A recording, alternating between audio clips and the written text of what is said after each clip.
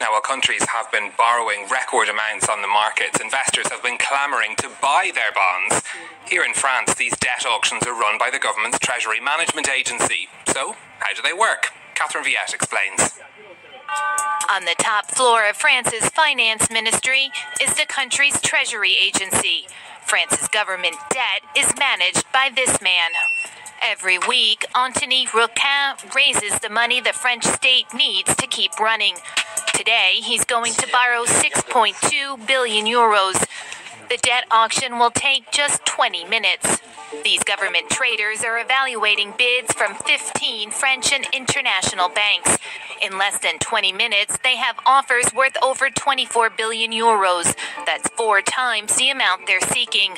Investors are rushing to lend money to France.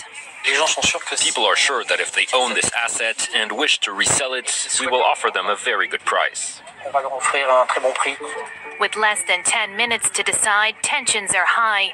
The slightest mistake could see France lose millions of euros.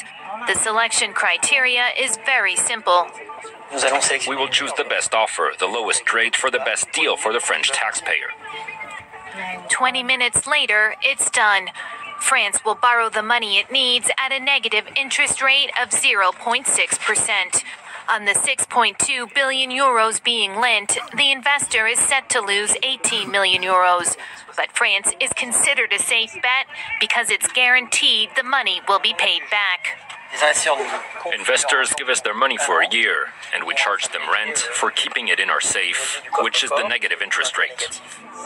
But when interest rates rise again, borrowing will get more expensive for the French government, which could cause problems down the line. France is expecting to borrow some 260 billion euros on the markets in 2020.